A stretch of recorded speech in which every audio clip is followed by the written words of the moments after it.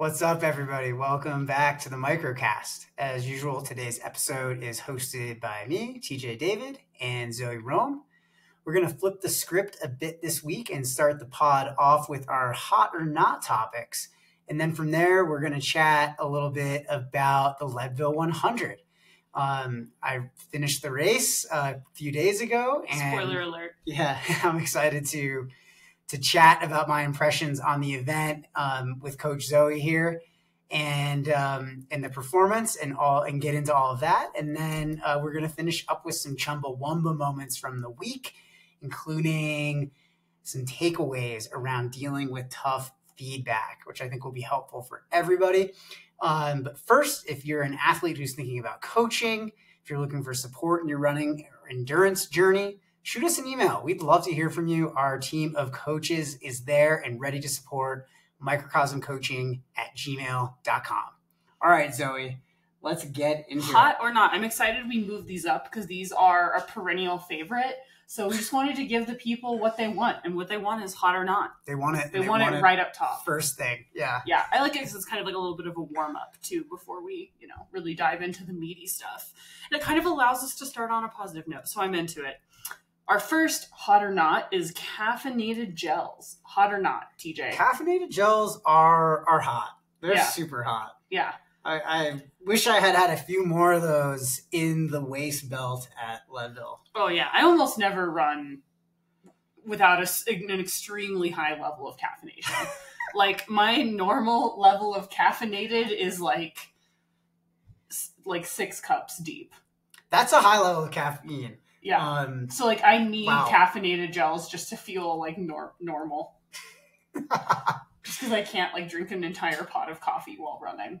For contrast, listeners, I rarely drink caffeine. And so we're very opposite. Although you did have a little baby shot of espresso before we recorded the podcast, so things could get wild. It's race recovery week. I needed a performance enhancer to get one little baby espresso. Yes, I definitely needed that in order to record. 1 thimble of French espresso. It's all you need. 1 nanogram of espresso. That was the proper espresso. That was a proper amount. I think that the proper amount is 1 bucket. 1 bucket of caffeine. Anyway, I digress. Caffeinated gels, only way for me to get my fix while running. Very hot. Super, super hot. Here's one that I know has become near and dear to your heart recently. What about mashed potatoes? Hot or not? All right. I think mashed potatoes are super hot. Yeah, same. They're actually one of my favorite foods, just in regular life. Oh yeah. In IRL, love a mashed potato, love gravy. I'm a Southerner. I wish someone made performance gravy. If someone did, that would be my number one go-to fuel, would just be enduro gravy. Gravy and mashed potatoes are 2 different things. They don't necessarily No, but the potato is a vehicle for the gravy. Well, they weren't serving up mashed potatoes with gravy at the race, so far as I know. If I went into an aid station and they had an option for gravy with mashed potatoes, I would 100% do it. Because I am a hard ass, and I can do gravy while running. Well, yes, you do have one of those GI systems that apparently nothing can impact. I'm gravy trained. I think mashed potatoes are a great option as a whole food option for athletes racing who want to get away from gels for a little bit. It's basically nature's gel. Especially in the longer stuff. Yeah, we had this cup of mashed potatoes rocking towards the end of the race, and it was it became more like a puree. The longer, the more hours it was in that cup. People were feeding you mashed potatoes like a baby bird, because I was trying to put one at the outbound aid station. I was trying to put them into a flask. So I was like, all right, TJ's an adult man. He's going to want to be in charge. And we were getting texts from Sean that no, TJ didn't want to drink the mashed potatoes out of a flask. He wanted them handed to him on a spoon like a baby. What? Yeah. I must have been incapacitated. Oh, yeah, you were headed that direction. So I think that's a resounding hot from us. Okay. All right. What about magnesium? How do you feel about magnesium? I feel like magnesium is one of those misunderstood supplements for athletes. Micronutrients. is kind of one of those things where like, if you're not taking the right kind of magnesium, it's just a laxative. Nice. Yeah, definitely been but there. If you're taking the right kind of magnesium, yeah, it's super helpful. Just for reference, Coach Kylie, Fly Nutrition, one of the best registered dietitians in the trail and ultra running and endurance coaching space, recommends magnesium glycinate. That is going to, I don't know, help relax your muscles. Important for a number of different. I mean, doesn't it like help with the carrying of like electric signals around your body essentially? So like for just like basic neurofunctioning and like your brain communicating with your muscles and your muscles essentially be able to like for the electricity in your body to fire. This is kind of fundamental. I mean, it's really fundamental for a number of different things, not just, neuromuscular function. Yeah. But again, you need the correct kind of magnesium. Right. And often we see athletes with blood work come up with low magnesium. I myself have had low magnesium. Yeah, I think that's a pretty common one for athletes. Yeah. Also essential for like taking it with vitamin D to support bone health. That's a big one. Can help with sleep as well. Yeah, absolutely. If you're an athlete who has like an overactive nervous system, you might want to get your magnesium levels checked. Yeah, I could think about like I wish there was a coffee that also had. I mean, that would probably just make me poop instantly. Just like a magnesium caffeine substance. Talk about a laxative effect. That would be that. Yeah. Well, the Calm. I think a lot of athletes know Calm. It's like one of those supplements you can get in Whole Foods. It's a powder you put in your drink. That's the one bed. that's not the one. That's not the one you want. That's the one that you want maybe if you're having some issues with constipation. Yeah, and you don't like gravy. But yeah, magnesium, really vital, especially for nervous system function. I would recommend getting that checked out if you're just one of those athletes who feels like kind of chronically stressed or like a little bit more fight or flight. Yeah, I feel like that's like generally like when we recommend athletes do a blood panel, that's just one like across the board. If you have any sort of like, let's take a sort of broad scope and look at what potentially like underlying deficiencies or imbalances there might be. I always recommend like whether or not you even register yourself as feeling stressed or having issues with under recovery. I think that magnesium, like if you're getting a blood test, that's one to get. Totally. Yeah, absolutely. Little related / unrelated. What about hot tubs? Are you feeling hot? Or are you feeling cold? We hot tubbed earlier today. Yeah. I'm very pro hot tub. Me too. Team hot tub all the way. Yeah, I think they're awesome. I wish I spent more time in a hot tub. I would refer athletes back to our previous podcast, talked a little bit about training for Leadville. I talked about a hot water immersion protocol that I was using. And, you can definitely use a hot tub in the same way. I think it's great for, building red blood cell, blood plasma levels, and just preparing yourself for the heat. Also great for just a little R&R. But time travel? Yeah. If you are one of those athletes who like gets in the hot tub every day though, and then hell yeah. That's what I have to say. I want your life. I am jealous of you. Up until the point where... I want to see your blood work. I want to know how you do it. Hold on, Zoe. Up until the point where it's productive, this is still a training stress. And if you're having trouble recovering, if you are feeling lethargic or you don't have as much pop on your workouts, long runs, I would taper back on the hot tub a little bit. Honestly, my life goal is to hot tub so much that it becomes a training stress. Like, that to me is like, that's an epic level of hot tub. I think the fact that you don't hot bath or hot tub could impact your upcoming race. So you might want to think about implementing that. But we're too far out now to, I also don't just have time during the workday to take a hot bath. Like I'm always cramming my run in between meetings. So unless I'm going to tune into a meeting topless, it's going to have to be a little more judicious about my bathtub time.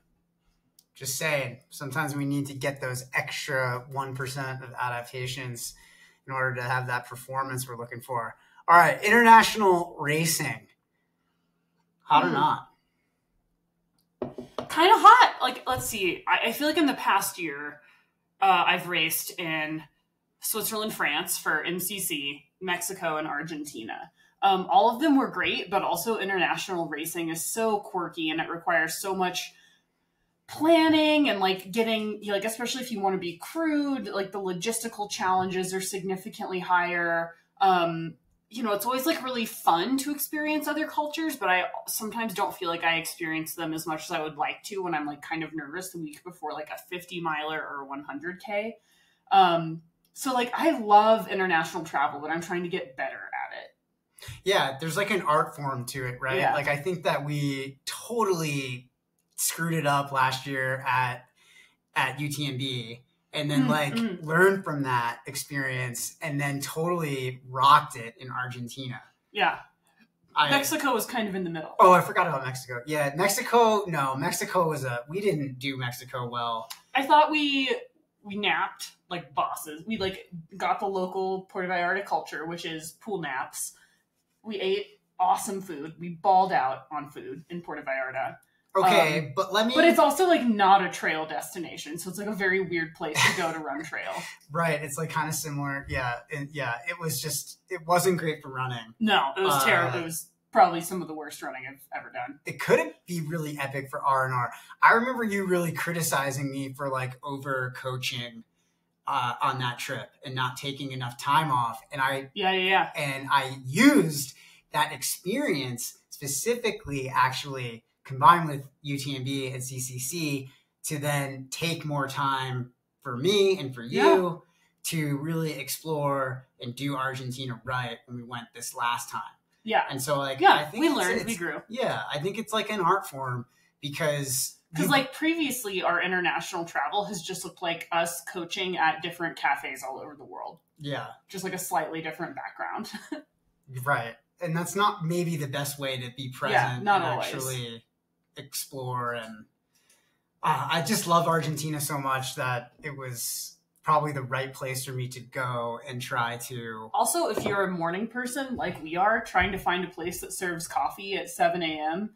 for busy coaches, very challenging in other places. No, you can't coach without a cup of coffee. No, oh my God. No one wants. Fine. I can't give feedback without a cup of coffee in me. No one wants that level of coaching. The good people need their money's worth. I think people should be worried if I've had caffeine. Great job. Before coaching.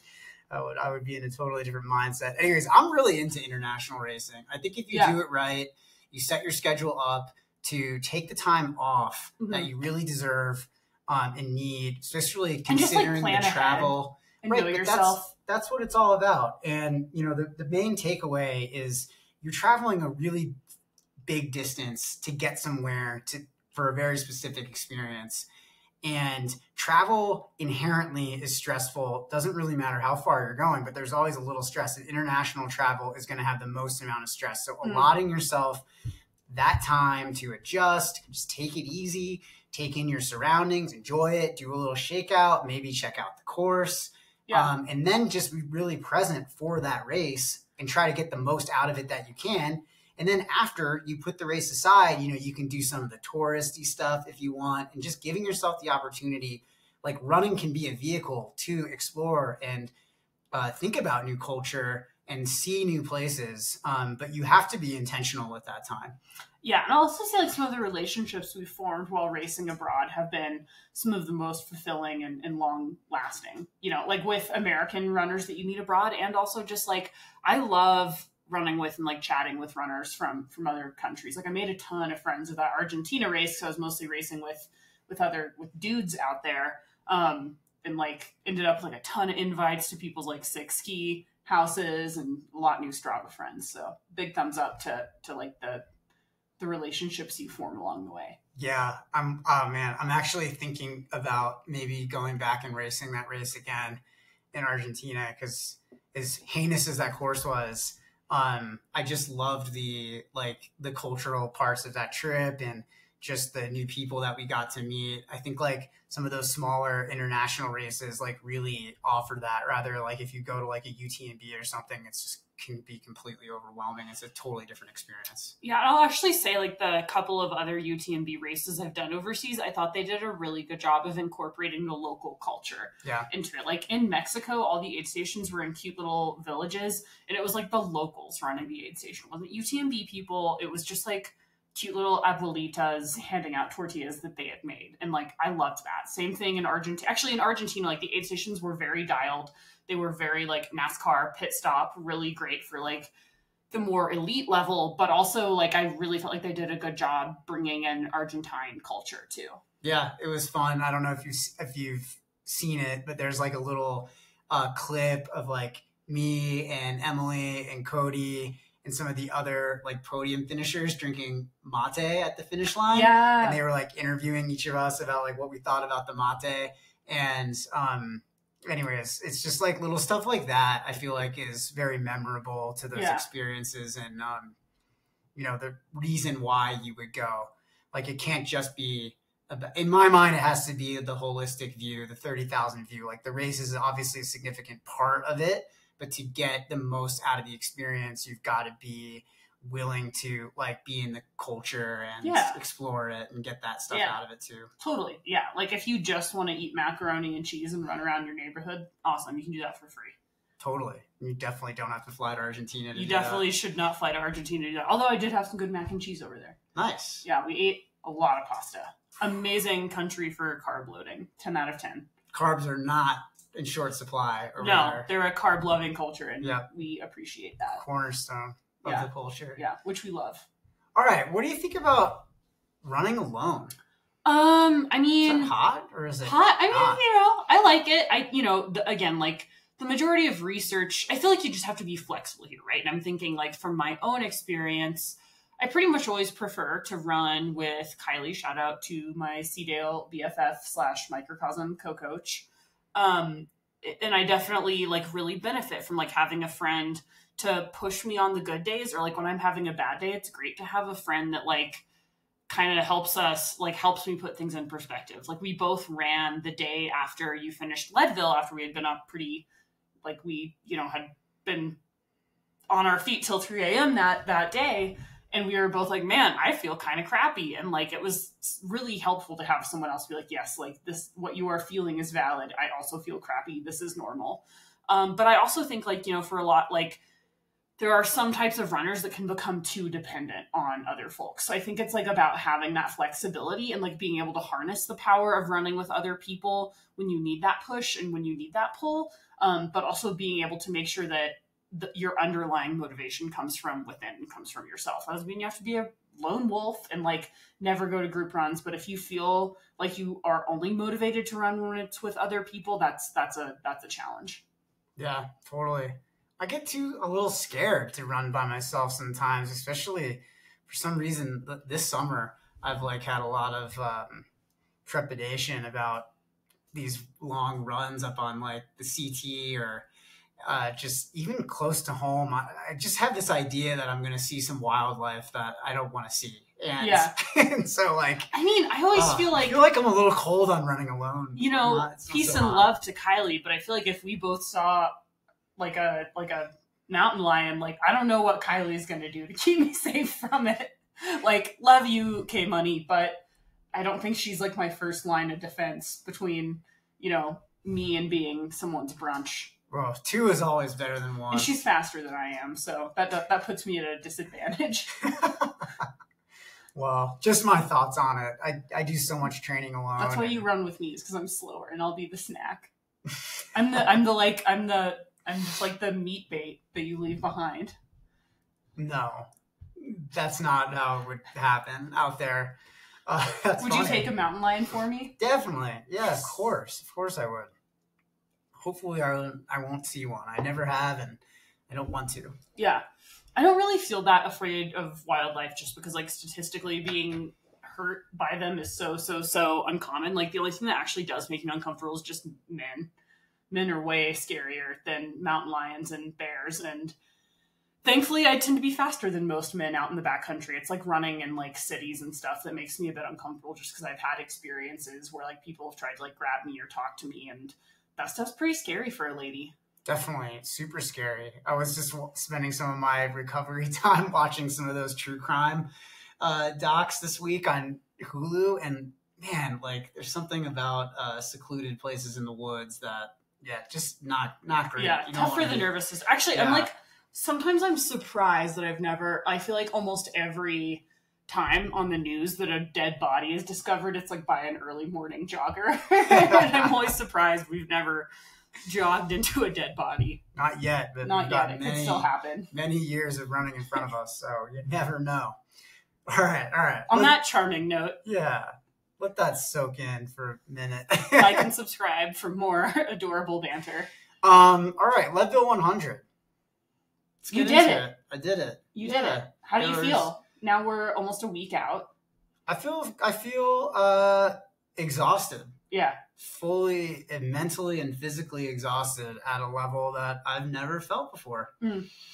Hundreds, man. They are a whole different beast. Yeah, they're totally different than any other race.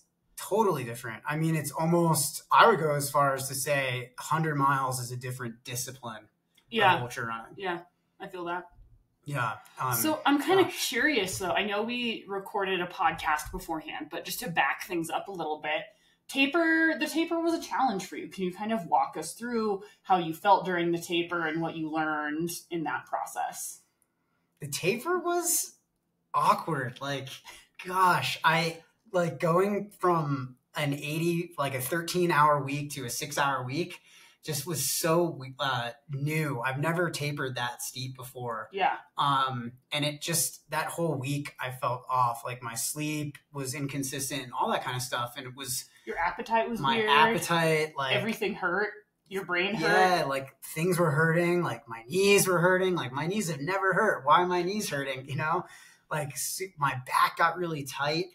And it was just like all this stuff was happening. I was like, okay, this is a great time to try to just like, I'm going to externalize this stuff with you, with my coach, because I need that like reminder from people around me, like this is normal, like this is a shock to your system, but you're going to be all right. You know, all that kind of stuff that I was telling myself, like felt really severe. And so I was like, I need a little more support. So, you know, getting that validation was super helpful. But like it ended up, you know, as per usual, as the taper always goes, is never comfortable. But then, you know, the next week came around and I did a pretty long run on Tuesday as like a, you know, let's get that muscle tension up. Let's get ready to go on Saturday morning. And I felt strong on that run. And I did that run up high. I did that run at an average of 11,500 feet, and I felt good. And then, you know, the next day, super chill. And then I took time off coaching and work, the business, everything. Mental taper is so important. And this is like, I actually thought I took off starting at 12 on Wednesday, but I must have wanted to do that and then said at the end of the day on Wednesday, but it ended up being enough time.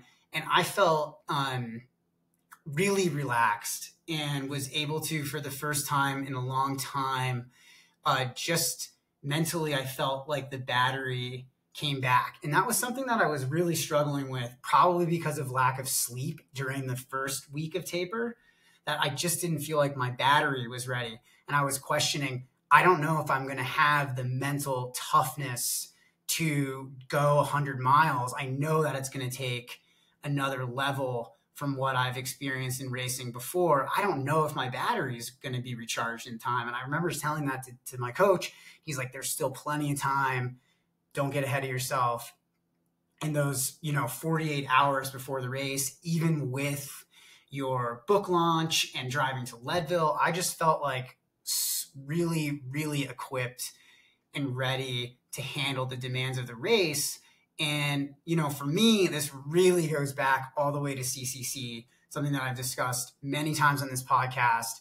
I was just way too stressed going into that race last year. I let work and life really get the better of me. I was off my game. Like I really learned from the mistakes I made. It's been very difficult, but I've set the boundaries that I need to set, and I've gotten more used to setting those boundaries. I'm taking more breaks throughout the day and the week. I'm taking more time off frequently.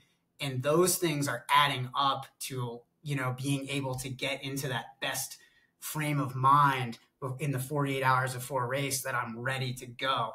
And I'm just going to acknowledge right now, like, this wasn't an easy process for me to do that. I have a lot of challenges with wanting to support people and have a hard time supporting myself sometimes. And I'm starting to rewire those neural pathways. I feel like really good about where I'm at with that process. And of course there's work to be done.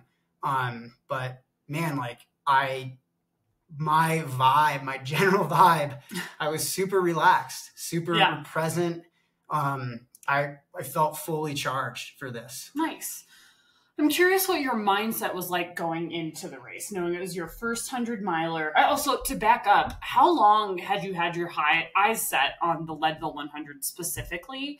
And how long, like, what was your sort of like long-term, like you didn't, you've been ultra running for 10 years, essentially. Why did you want to push the horizon of this event out so long? I did my first ultra about 10 years ago. And, I think pushing out the 100 for so long is just kind of a product of my perspective, my approach, my personality. It's this process of continual growth that's happening. And I wanted to be as prepared as I possibly could be to compete at the highest possible level. And to me, that means, really going through that process of training over years. Could I have run 100 miles many years ago? Yeah, absolutely. And there was no doubt in my mind going into this event that I was going to finish. I knew 100% I was going to finish. I felt very certain of that. But what I wasn't certain on was how competitive I could be, what kind of expression of my potential I could put out there. And that was all kind of daunting and interesting to me to work through mentally, and, a little bit with my coach and kind of with you, and, with friends who are much more experienced in the 100-mile discipline. But I think, I took the time because I wanted to be as competitive as I could be, not because I care about beating people, but because I care about seeing how well I can do for me. Right. Yeah. And so that, I felt like 10 years was a good amount of time to wait. I think so often we have people who, like, they read Born to Run or they watch something on YouTube and they immediately get kind of like a bee in their bonnet that, like, I need to run 100 miles and I need to run it now. And I'll just, like, from a coach's and an athlete's perspective, we say all the time, anything worth doing is not worth putting an expiration date on, right? Like, any goal, any dream that really matters to you, if it actually matters, you'll be able to extend sort of the horizon on that goal. So whenever I have an athlete that's like, no, I have to do 100, I have to do it this year, I'm kind of like, what I'm hearing is you don't actually care that much. You care about like there's something else going on deeper that I think is worth investigating. And so it's always really affirming to see an athlete who is excited to take the long perspective, right? And I think that, like, that's why I love the 100-mile distances, because it demands that. It demands respect. It demands a long-term approach. Like, sure, there's always going to be some lucky athlete who, like, starts running and then, like, is able to finish Leadville and, like, we'll watch documentaries about them forever and ever. Great. Awesome. That, like, doesn't resonate with me at all. I am not impressed by that in any way. No, I'm not either. And I think, the people that I really look up to in the sport have, tried 100 miles multiple times before they became successful, or they were really successful at other distances before, they became successful at hundreds, and they really put their time in and their time learning to run, their time becoming good runners and building that foundation. You can't push your ceiling if you have no foundation. It's about building a complete structure, a whole and complete structure from the ground up. And so that was, my intention going into this was like, I feel like I've really built like this whole version of myself as a runner from the ground up. I put, over 5 years of working with my coach into this. And like, I felt like, given all of that time and experience, that this was, the moment to go for 100. And like, I was thinking about 100 last year, and I did, Silver Rush, and that's how I got into this race, because I did well there.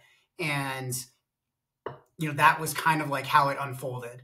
I didn't like totally plan for it. There was always the option to run a different 100 this year. But I think in my mind, this was the 10th year or so was always going to be about that time to take it to the full distance and have that experience for myself, because I coached, I don't know how many athletes at this point to successful 100-mile finishes. I mean, must be 50 athletes at least, more than that, maybe 80, a lot. Like, not all of my athletes do hundreds, but a lot of them do. And it adds up pretty quick. Also, and I know we say this all the time, but it is totally great if you don't want to run 100 miles. Like, I don't think it's the coolest thing in running ever. I've been watching the track and field world champs all week, and it's making me want to get into the 1500 meter, which I'll be comically slow at. But like, whatever is sick to you is sick. Like, don't do something because it's what's like big on YouTube or Instagram or whatever, TikTok the kids are watching these days. The only reason worth doing something, because hundreds are objectively silly and like they're really hard on your brain and body, only do that if it speaks to you. If it doesn't speak to you, fuck yeah, dude, we've got tons of other stuff you can do, Like a VK, super sick. 10K, super duper sick. Marathon, incredibly sick. 50 miles, just as sick. Like, I think that like we're always here to dismantle like this narrative that people always need to be doing the most and going the longest to matter in this sport. The only things that matter, because nothing like actually matters, because like anyone could go out and win 100 miles tomorrow and like your life is just like not going to change that much. Like, it's only worth doing because it means something to you. So like, don't do something because it means something to this sort of like cultural meta narrative about like what's cool or epic or hard ass. Do it because it's cool to you. Yeah. I mean, my life is the way that it is now because I chose to be on this endurance journey to try to discover where my greatest potential is as an endurance athlete through both skiing and running. And, that's why my life is so amplified. It's not because I chose specific goals along the way. It's because I decided to be on this journey. Right. And you're just in it for the most fun and mastery or whatever value you want to put on it. That's right. And like Leadville, you could just put any race in there. Leadville just happened to be the opportunity I had and checked enough boxes of like a criteria for an A race that I thought mattered, because in the end of the day, it's a long race. You need to have deeper stuff than just like, I want to complete Leadville. Like, that is not nearly enough. Yeah. You're going to DNF if that's your only why. You're not going to make it to the cutoff at Twin Lakes on the way out. Like, if that's your only why. And it's tough because athletes, they get so impressed by the overall feat before they've even like started the journey of figuring out what is it that I need to do and for how long to actually complete this and complete this well. Yeah. And I mean, even thinking about JP Gilpin, who won, it took him years and years and multiple tries to win that race, like he also like took the mastery approach with that specific event because it's meaningful to him and he likes it. And I think that, again, like so often, sometimes the media will frame it as like overnight success or whatever. But when you zoom out, you're like, no, this guy's been chipping away at this exact same goal for years and years and years. Yeah, that guy's so badass. Oh, man, he was rocking. Shout out to redheads with mustaches. My brother out there. Your fellow pale brethren. I'm curious, like, if we can get into the, race itself a little bit. Can you tell us a bit about how the day unfolded? Yeah, maybe just backing it up just a tiny bit. I said I wanted to go out there and compete. Yeah. And for me, that meant really getting serious about a time goal and trying to make sure that I held myself accountable to some highest possible vision, highest possible outcome, and just saying, it's this or something better. And I really like having that approach. It's something that I've been cultivating. I call it the champion's mindset. I've been cultivating it since the race in Argentina, and trying to really access that like kind of carefree freedom of racing without feeling fear of failure, without also needing to win. but wanting to challenge myself and not leave anything out there. And so, my goal for the race was to run something like 17 hours and 30 or 40 minutes. Like that was my goal on paper. And I really enjoyed that because I often don't, even at Argentina, I hadn't set and held that vision quite with as much detail. And the more detail you have in your vision. To be fair, the race in Argentina, there was no information about the course because there was not a course because it was all off trail. So it's very hard. Like at that point, when you're writing splits, it's just like fan fiction about yourself. Yeah, but you need that. You need to develop that narrative in that story. I think, it can't, like, I had done that for myself, and it became clear to me at mile 12 that I was going to need to throw all those numbers out the window because I had planned as if it was a race that was going to happen on trail, and that was not the reality of it. So, just a couple hours into the race, I was like, all right, this is not realistic. And so I discarded it. Because it's this or something better. And so my mentality, my growth mindset is that no matter what happens, if I don't achieve this goal, I'm going to grow, I'm going to learn, and it's for the greater good. All of this is going to contribute to my athletic success year after year after year. So it doesn't matter if I don't make 17:30.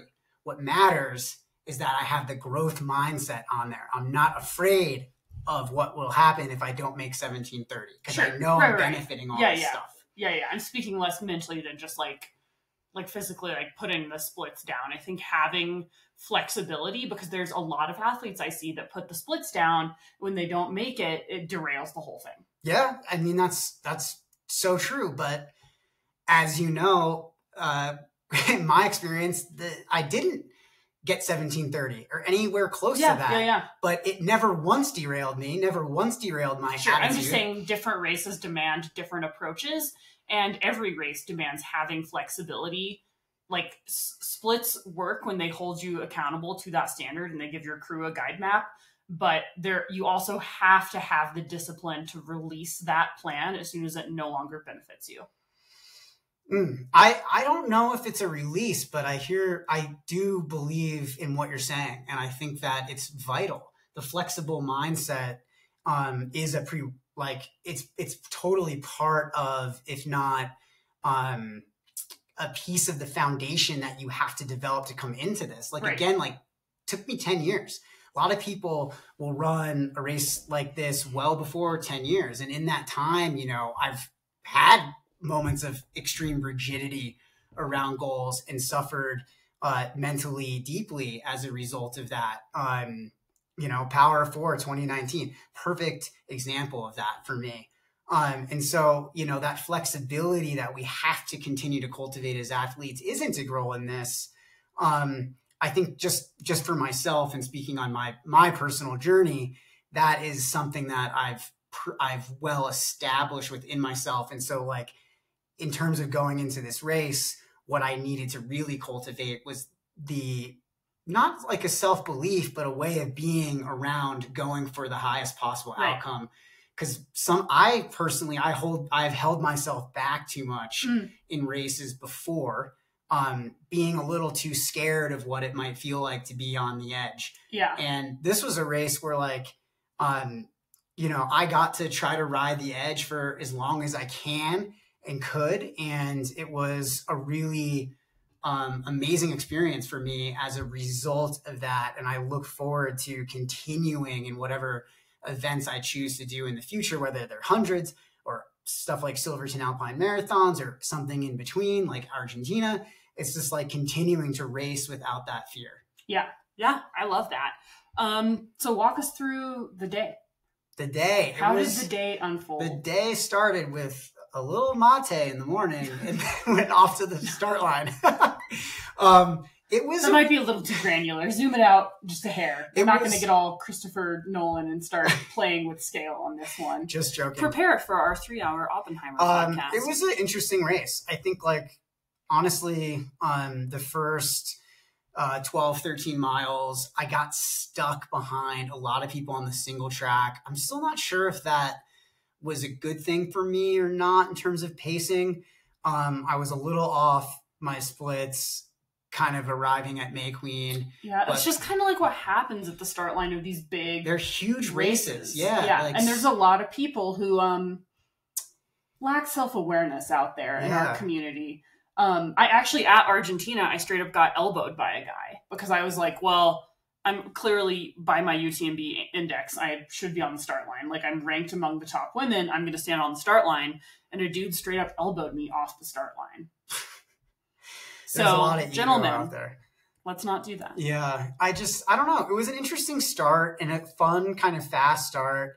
But, you know, I didn't feel very energetic at the beginning of the race. And I just kind of kept that door open and like, really, maybe I'll feel better later. Yeah, I was waiting for the sunrise, and like I just kind of never really judged anything that I was feeling and really left the door open to just taking in the experience as it was coming, and just being really present with my thoughts and feelings. You know, as you know, I didn't listen to any music or anything like that during the race. I was just really kind of like attuned to me and what was going on around me. And, you know, after the first 13, I kind of like snapped into a good flow. Yeah. You know, it was very easy and felt like almost a little too easy into Twin Lakes. Like, it's a long section, but I don't want to spend too much time on the nuance of it. But I felt like I was just kind of riding from the whole day, really, just this like non-judgmental wave and this attitude and mentality that I've been working so hard on cultivating through training. So that way, hopefully I can take it into my life. And that's probably another topic for another time, but just being present with how I was feeling. If this hill feels hard, okay, it feels hard.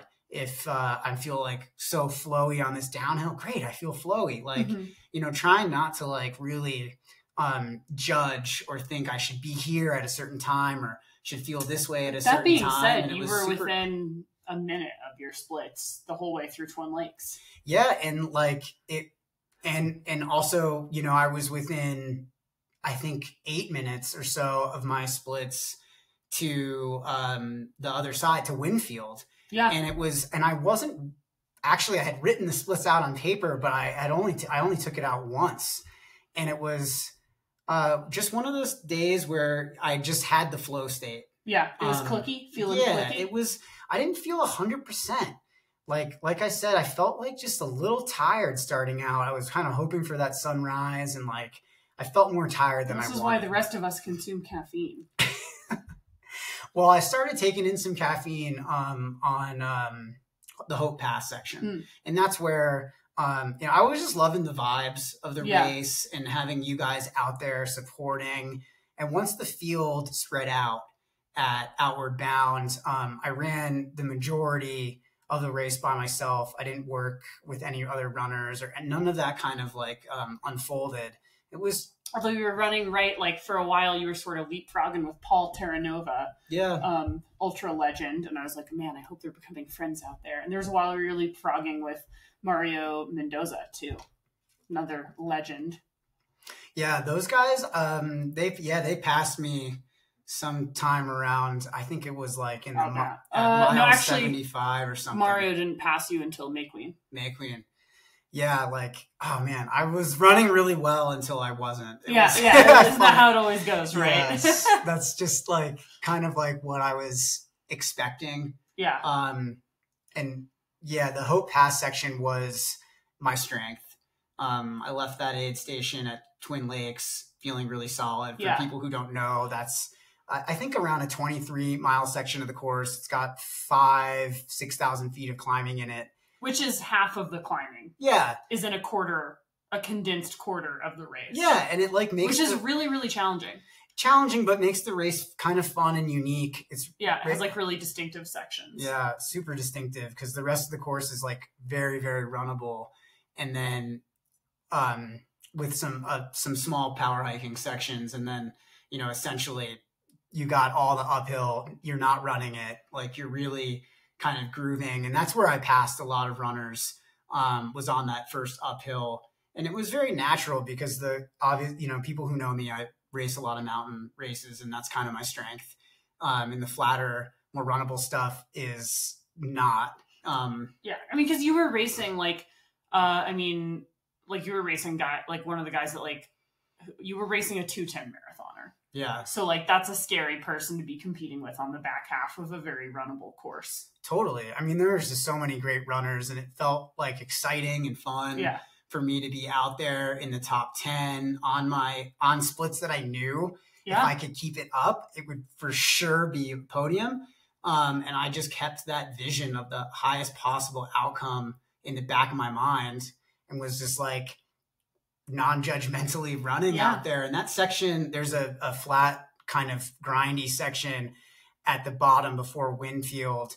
And that gassed me. It was just hot as shit. And it was a really hot day. Water. And it wasn't supposed to be nearly that hot. Yeah. That was where I felt like deep fatigue for the first time, right at mile 50. And then I took a little time at the aid station to just get prepared for the climb back up and over to go back to Twin Lakes, and popped some ketones, had a little extra water.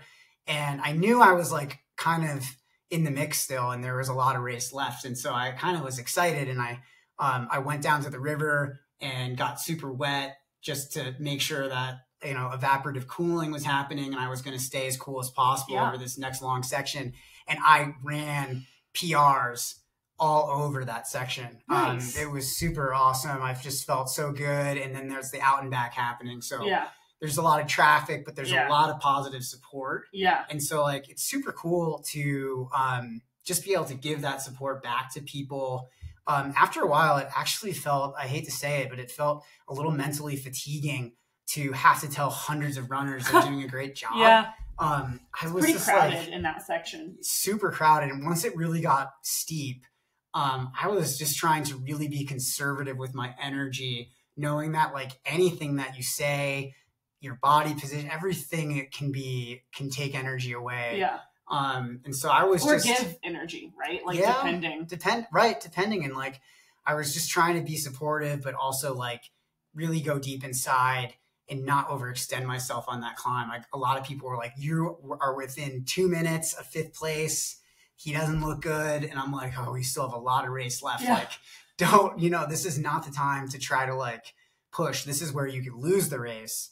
And it was hot and stuff. And so I was like trying to soak and just maintain that body temperature. Finally, we got back up and over, and I felt pretty solid, like at that Hope Pass aid station, refueled. But the downhill was a bit of a nightmare. There was a lot of people kind of and that's when the carnage really, I think, of the day started to like, those were the people kind of like at the time you were coming down, those people that were just a little bit ahead, like maybe an hour or so ahead of the cutoff at Twin Lakes, which is a really aggressive cutoff. And I felt my heart just like went out because some of these people were sitting on the trail and just like, they were so supportive, and I like wanted to help them. And like, I'm just like, oh, why are you guys in this position? Like, like we can all be doing better, like not be chasing cutoffs like this. Like, I just felt like, I don't know. I really disagree with Leadville's cutoffs. They assume a 20% slowdown. Like at Western states, the cutoffs are just kind of like, they aren't graded on a curve essentially. And it doesn't assume that you like, it just like is like, oh, if you make it, you make it and it's fine. But at Leadville, they assume you're going to slow down. So if you're slow going into they just go ahead and cut people off. Because they assume, like, which doesn't make sense, because like we've all done hundreds where you feel like crap at mile 40 and you can feel awesome at mile 60. You can definitely speed up. And it makes no sense to me why Leadville has such aggressive cutoffs in the most intense and demanding section of their race. Like there was a 43% finish rate this year. 43%. It was super hot. It was way hotter than it normally is. And I just fundamentally disagree with how they do cutoffs.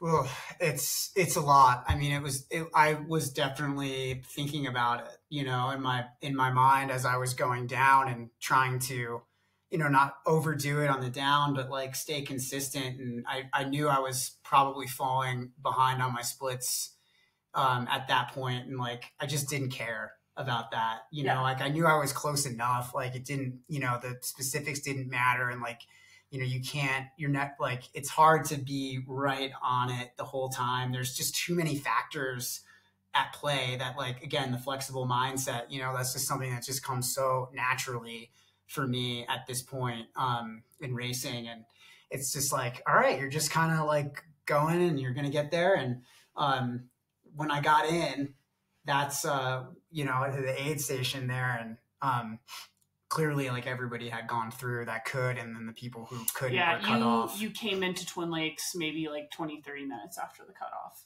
Like after the cutoff going the other direction. Right, yeah.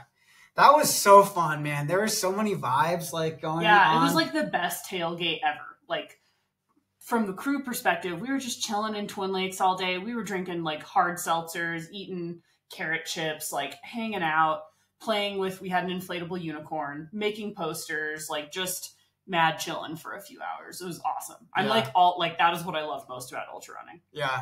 I think that's where like I really was profoundly impacted by like just the love and support that I was getting from you guys crewing me. And like, I really intentionally put together like the team for this. And I have to, like, I spend like 90% of my life, my time, like everything that I've got basically is all about supporting other people, to the point of it's probably unhealthy, you know, how much of your identity is tied up in how you see yourself as helping other people. Yeah, like something to work on. I mean, I'm a coach. What do you expect? No, I know. It's just that's definitely just like a personality type, though. Is the person like, and like helping and supporting other people is great, and I think a lot of folks can do that more. But there is, you know, like a person who over indexes on that as being the primary source of their self-worth. Well, I don't know if it goes that far for me, but it's definitely part of my identity. Putting out into the world that it is a thing. It's a thing, yeah. Like, you know, it's the whole thing that Queer Eye is based on. Yes, yeah. So, if there's anything we've learned from Queer Eye, it's that a French tuck can fix any outfit, and you have to take time for yourself. Yeah, but it was interesting because I, like, in no previous race had I had that much support. Had I had people taking care of me, asking, you know, how it was like, I got like the tables got to be flipped on me for a chance. And I'm just like, Did that make you uncomfortable? No. I was awesome. Very open to the entire day and the entire experience. I applaud myself and acknowledge myself for that level of openness, because that isn't like my default mode. Yeah. My default mode is to like stop everything and problem solve and help folks. I mean, that's a reason why I'm such a successful coach. It's because I put other people first, and we all know that that's not sustainable. So this was just a great chance for me to like get into that other mindset, know that like having help, having that team around you is part of a balanced life. And like, I couldn't even like the extended community that was out there cheering me on, people I don't know, you know, cheering Microcosm on. Yeah. Like, at one point, not to spoil it, but we were running together after May Queen, and we ran through a campsite, and an entire campsite full of people were like, TJ, like cheering, like 13 people were cheering so loud for you. We still have no idea who they were. If that was you, get in touch, because I'm your new biggest fan. It's just cool because, like, you know, I feel I work a lot behind the scenes on Microcosm, and I'm trying to, my objective is to change the culture of trail running and this never enough mentality that is so dominant in the space. And just to know that that ripple is out there, like I am making an impact. Can be my own worst enemy and my own, you know, biggest critic, that I'm not doing enough, that taking any time for myself is weakness, and all of these things that we, you know, I have to live the stuff that I talk about with my athletes. And this was a huge opportunity to do that, and a reminder of like that the work that I'm doing is making a difference. And my work is, you know, is very long term. It's slow work, and it's not about short term gains. It's about long term gains. And you know, many folks out there are riding, you know, one short term gain after another and trying to string it all together. And it's definitely a different approach to do it the other way. Can you walk us through the last bit of your race? I feel like, like at Twin Lakes, obviously, I got like a bad cough and it made me start throwing up. And I felt like like that tickle, like, I don't know, like if it was like dust in the air aggravating my allergies or something, but I kind of was like, oh, I don't like that feeling. I had that going up the first part of that climb. You picked up your pacer, Sean, which was helpful. Right? Yeah. Yeah. And like kind of rallied after throwing up there. And then we had a pretty good hike. But the throwing up made me get side stitches because I lost a bunch of fluid. And so like on that whole climb out, we just focused on chatting, and Sean's such an awesome guy and a great pacer, a great supporter. 10 out of 10 pacer. Yeah. Like we got the fluids going, and for a while I was running really strong again. Yeah. And then I got nauseous and started throwing up. And that's when Paul passed me, and he was like, that was me 12 years ago or something. And I was like, hell yeah, dude. Yeah. Commitment. Paul, you're rocking it. Like he's like running stronger now than ever. I mean, doing the Rocky Mountain Slam. I'm a big Paul fan. He was looking good, and we chased them for a while, but I was like, I just gotta like make sure I'm staying within myself here. Yeah. That's when I kind of changed things up, started eating some mashed potatoes, started eating more gels, and like instead of taking in Morton through fluids, and like things I think just got totally derailed through that section with my fluids because of being nauseous. But having the side stitches, I was still trying to get in sodium because sodium always fixes my side stitches, and then of course fixed my side stitches, and I ran super well until to outbound. Yeah. And then ran pretty well. You were still like right behind Paul at outbound. Yeah. Like I was well in the top 10, and it was like, I know I'm going to finish. Like I'm doing this. Yeah. Yeah.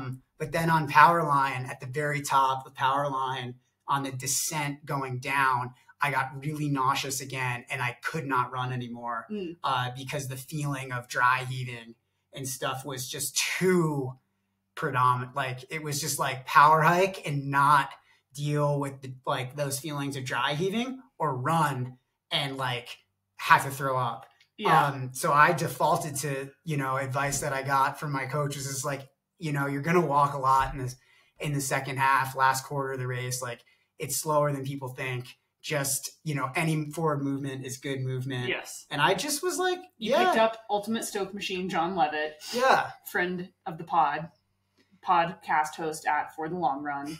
He shaved his beard, so he also had an identical red mustache. And that is what adult male friendship is all about. No, but he was super supportive. I enjoyed, that time and picking him up, and like we it started to get slow, and it was just too slow on that section, and I knew it, but like I was just like, whatever, like I'm still moving forward, like it's all good. I just didn't judge myself for it, tell myself I should be somewhere else, be performing a different way. Like I was pushing my limits as much as I possibly could, and was just nothing but grateful for that. And, getting down to Mayqueen, that section, I just had so much nausea. And, the cumulative stress of the event, it's probably not one thing. It's the combination of it's like a mosaic stuff. Of discomfort. Yeah. Yeah. And that's when like I got there, and that was the low point of the race. You sat down. Yeah, because like I needed to get some fluids going, and like it was weird because my visualization before getting in there was, I'm not going to sit, I'm going to grab Zoe and go. And something happened like around the arrival to that place that changed my mind, and I sat. And we had Spindrift. Yeah. You were trying to drink. We thought you had overdone it on sodium, so we wanted you to drink some water that didn't have electrolytes in it. Right. So like I think I sat to do that to make sure that I didn't get nauseous or something. And that was when like it was, I don't remember how long we were there, but I was there for too long, and I got only like 4 or 5 minutes. I got cold so fast. And then people started to get worried. And then I was like, I need to regulate my nervous system. And I was like, that's not going to happen. That's not an expectation you can have right now. Right. And I was I just want to breaking news, your nervous system is going to be fucked up running 100 miles. Like, this is not a meditation retreat. Shit is going to get weird.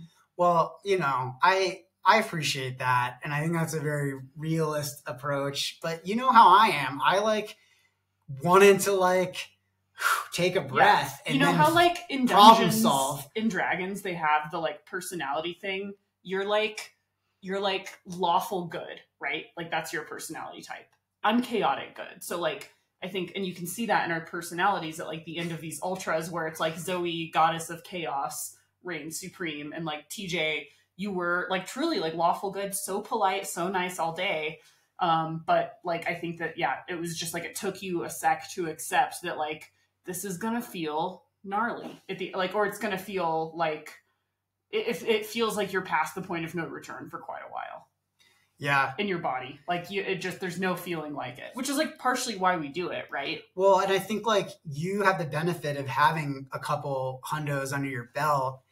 And for, I PR'd my 100K by a long freaking shot in this race. And that was only my second 100K. And so for me, everything was brand spanking new after mile 62. And so you don't really know. Totally. I remember Sean has a video of me how do you feel? You're running so strong right now. We're rocking 9-minute pace, which is on a slight downhill. It's just objectively not fast for me at all. And I was just dude, I feel so tired. Oh my God. I don't know. I just feel so tired.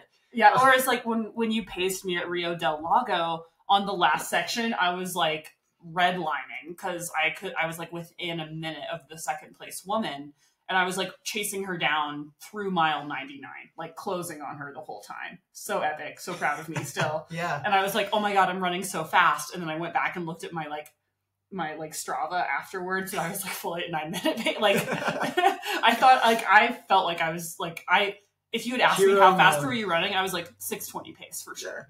I'm a hero. I'm going oh. And TJ very politely was good job. It's so funny though, because our the way that we perceive ourselves gets so disillusioned or contorted by the day. By fatigue. That's so wild, man. Oh my God. All right, so getting out of the chair at May Queen, I was I just need another minute to regulate my nervous system. And then I started getting really cold and shivering, and you guys forced me out of the chair. Yep, you're screw that. We can regulate while we walk out of here. The most painful experience of my life. But it got better, right? Oh my God. Within a couple minutes. I really thought at that moment, that I was gonna die or something. It was deeply screwed up, how bad that felt. I think my eyes popped out of my head. It looked bad. It didn't look good. I wish somebody had the video of that, Oh, someone has it. We have a video of you sitting in the chair, and it fully looks like your soul has left your body. You're just sadly holding a thing of mashed potatoes. What was happening was my soul was re-entering my body at that point, and it was here you go, buddy. Here's the hard part. Yeah, so we put you in a puffy, and we were let's go. Let's just go. Yeah. If you want to cry, if you want to feel bad. I know, but if we have that option, but you're going to have to do it while walking. That I was fully committed to the finish no matter what. I know, but it was just the longer you sat there, that was going to just be harder. Yeah. And I really wanted to get to bed at a reasonable hour. It was a big motivator for me. I know, you love your 9 o'clock bedtime. And we could have gotten that 9:30 next time. A 2:30 bedtime is also great. It wasn't terrible, honestly. But yeah, you paced me, and getting, those first probably couple 100 feet. Not pretty. It was not I was shuffling, walking in pain, and then we picked it up. Then we started running the downs a little bit, jogging where we could. Things started looking really good. Man, the nausea was just no matter what I did, I just could not run for more than 30 seconds without wanting to throw up. And I didn't want to waste time stopping and dry heaving So I power hiked like whatever I could as fast as I could. Yeah. I mean, you were moving, like walking. Yeah. You were walking really strong. It was a like a 17-minute mile walk. That's like not bad, dude. That's it got us there. It got us there, but it took freaking forever. Yeah. Like, just like non-judgmental here. It objectively took an hour longer than it should have had I been able to run or run consistently. You know, I ran like as much as I could. And the thing that's so crazy about Leadville is like the last, I don't know, 5 miles, they're all uphill. Oh, they're every inch of it, dude. Every inch is uphill. And it's probably like a 6% grade. And it's just like, grindy oh God, shit. Man, like it's as your pacer, I was like, fuck, dude, this is not fun. This is just hard. And it's like, wow, the last couple miles, you know, I think you did a great job of pushing me to run and keeping me accountable to like, you know, holding my potential, whatever that looked like. Yeah. Whatever that was, and trying to still go for it. And I'm super proud of that. Like, part of me, like, reflecting back is like, you should have just thrown up more and like gone harder, David Goggins style or something. But I'm like, that's not me. No, like that's and like not I think my attitude. One of the things that's nice about having a crew, like realistically, I was pushing you pretty hard to run and it wasn't working. Like your brain and body were not there. So I think it's always just useful because cognitively at the end of 100, you're just not 100% there. And it's always so easy in your right mind to look back and say, why didn't I do this? Why did I do that? Why was I so slow? And you just have to realize that like the mindset you're in after 100 is wildly different than how tired and effed up your brain is, you know, when it's mile 20 or 22 plus of the day. And I don't think that I think that like there's some like dwelling and ruminating are just like, that's the enemy of good 100-mile experiences. Yeah, I agree. And so like, I haven't been spending much time with that, you know, since finishing and everything. I think I've been really just focusing on recovery. Yeah. Nice. You did it. I did it. Yeah. The recovery has been wacky. I will tell you, like it's cognitively like the body first 24 hours was not pretty. No, I tried to like oh my gosh, give him a burrito in bed and he just like couldn't sit up to eat the burrito. Mentally, I didn't have the capacity to eat a burrito. Like it was just too like a little baby. How much you give of yourself to these races is wild. Yeah. With the focus and how much it just like it gives you so much back. Like this is just one of the most fun experiences. I had fun from the first step to the last step. I had fun. I had a smile on my face, I think the entire day. And like, it was just like transformational for me in that sense of like just being able to have so much joy in so many different iterations of the race, and be so accepting of like all of the awfulness of those last 13 miles.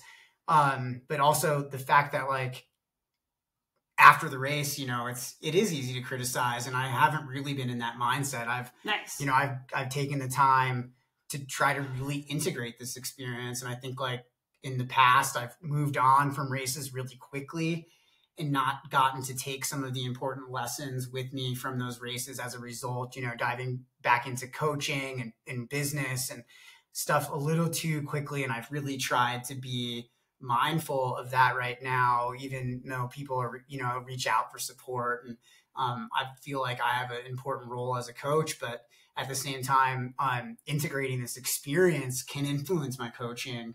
You don't know what 100 miles feels like until you've done it. And you definitely don't know what the recovery is really like until you've gone through and it's different for every race and every athlete. Totally. But there, I'm sure, are a lot of similarities. I think the biggest challenge for me right now is getting that mental battery back. Like the amount of naps that you were like nonverbal for a day and a half. It was so hard. Like I was so tired. I've never been that tired. You couldn't let him drive. No, like driving to your book launch on Monday night, I thought it was unsafe. Like I was like, I'm just too tired to be in the car. Yeah. I was like, I need to take the bus home from this. Like, honestly, I swear. Like, I know. Wild. I was concerned. I was just like, how do like some of my athletes like want to start running 4 days after one of these things? I'm like, you guys are crazy. Crazy. Yeah. Yeah, not you. Not me. No. Like, really, really focusing on deep rest right now and not doing more than I need to do, and making sure that like I'm not coaching people when I'm tired, like waiting till I have the energy and then doing the coaching so that feedback is really high quality. I'm not kind of like just trying to get it in there. It's just been such a, I don't know. This is a wild experience. It's definitely going to change my approach a little bit to coaching athletes too. So? I have a lot of takeaways. One, I think like we really overemphasize, like there's like almost this overemphasis on like really, really long runs for races. And I think like there should be more focus on trying to do workouts that play to the specific demands of the event. And what I mean by that specifically is like when you've really gone through a lot of your mental and physical resources in the first, say 60 or 70 miles of the race, you have to still be able to move efficiently. And so how do you do that? Like, what does your shuffle form look like as an athlete? Like I saw my shuffle form and I'm like, that looks really inefficient. Like that doesn't look like good, efficient shuffling. Like how can we get better at running when we're deeply tired? How can we simulate that more through workouts and specific workouts on long runs that play to the actual demands of the sport? Like more than just like a marathon, and this is something that I'm slowly been incorporating into training with specific athletes who are my higher level athletes, is these fatigue building workouts that force athletes to do a bunch of running later on really, really tired legs to develop that shuffle. Another thing is like the eccentric loading. Yeah. Like we really, really need to over prepare that. Even in runnable races like Leadville. I think the muscular breakdown's just unreal. It's unreal. Like I was remarking to Sean, like I can't believe how sore my legs were at 40 miles. Yeah. And I've run a lot of 40 milers. Yeah. Just the amount of running specific to this race created so much breakdown. And I think that also like maybe, there's more room to think about this stuff from an ultra running specific perspective around building fitness and incorporating more cross training and things like that to overall training volume, especially with athletes who are a little more running limited. Right. Because of experience. Yeah. I mean, Jackie, who won the women's race, her peak week was like 54 miles.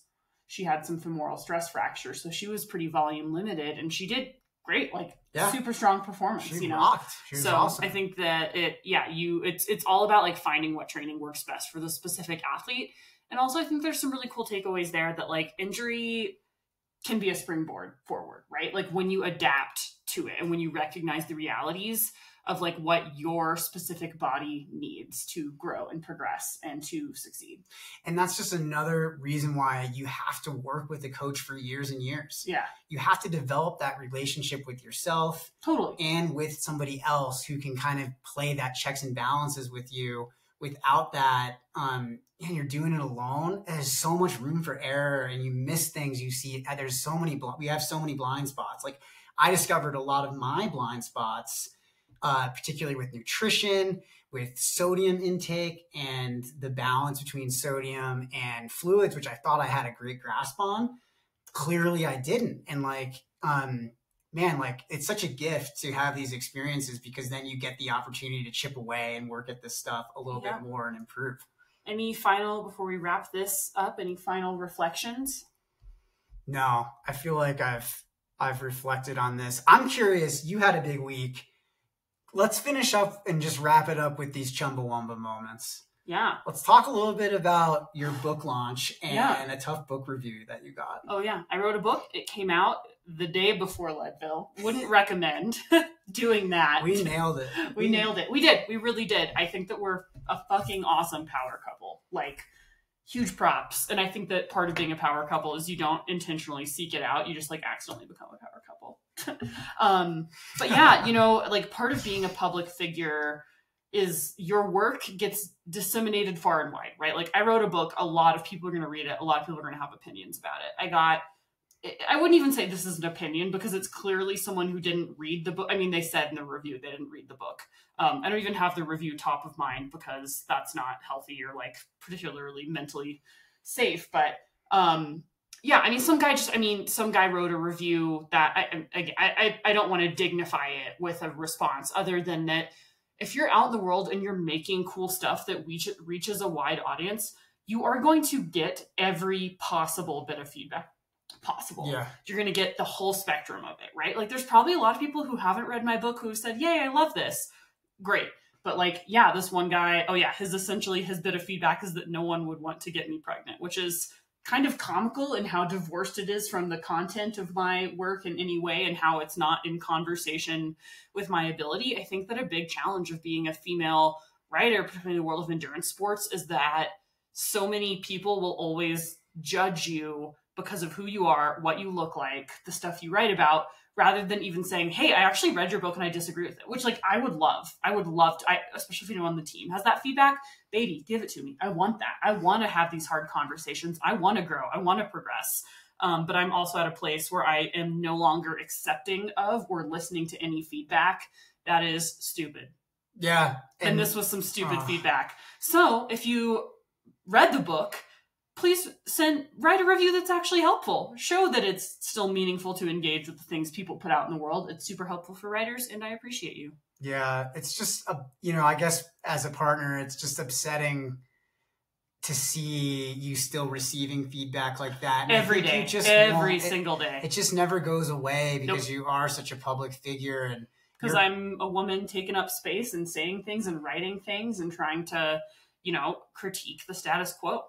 And people don't like that. And they do not. So they consider it an attack on their personal philosophy, their ideology, their way of being. And they don't know how to handle other people's perspectives. And I think, when you lash out like that, it's a strong indication that you have nothing interesting to say. Yeah, but like deeper, that there's deeper stuff going on there, and their inner world is disrupted. And that's, a point of tension and friction. And I think for them, and it's just an opportunity for us to say, you know what, like, hey, we are making a difference. Because like when you frustrate people like that, your stuff is working. Yeah. And if you, feedback giver, are listening, betterhelped.com, super great. Use my discount code Zoe69 for a 0% discount at checkout. You're welcome. All right. Well, I love the spirit of that. Spirit of helping I sensed there, yes. Zoe. Thank you. All right. Well, in other news, at mile, I don't know, was it 98? I have no idea. 99? Time. I think it was mile 93, but I have no idea. Zoe proposed to me. I did. And shout out to everyone who listened to an hour and 20 minutes of this podcast for getting the juicy bits at the very end. They may never We wanted to bury the lead so deep. So deep. But I said yes, obviously. Yes. So we're engaged now. Very excited. Yeah. Pro tip, propose to your partner when they literally can't run away. Or say no, because they're so tired. You can just drop their ass. I wasn't dropping anybody at that point. Right, but if you had said no, I could have just zoomed off to the finish to have a beer. You could have been waiting there for me with a celebratory beer. Also true, yeah. We would have been waiting a long time. Yeah, it would take it a sec. But, I figure, I think that, we spend so much time just essentially shuffling through the woods and talking together. It felt like a really meaningful place to ask that meaningful question. We talked about this in our last Leadville episode, but before we were dating, you paced me at Leadville from Winfield to Twin Lakes. And it was kind of like a watershed moment in our relationship as friends. And I thought that for the next stage in our relationship, why not start it going 1750 pace into Leadville at 2 a.m.? Very process oriented. Exactly. No, it's perfect. It was an adult conversation had by two consenting individuals walking in the woods at midnight. Don't underplay how romantic and amazing it was romantic. For our really relationship in our world. I crushed it. You did. It was awesome. Like and subscribe for more relationship tips. All right, guys. Thanks so much. If you've got any feedback, positive or negative or in between, we don't care. Use our discount code Microcosm Coaching 69. And if you want support in your running journey, endurance journey, visit us on the web, microcosm-coaching.com. Contact us at microcosmcoaching@gmail.com. See you.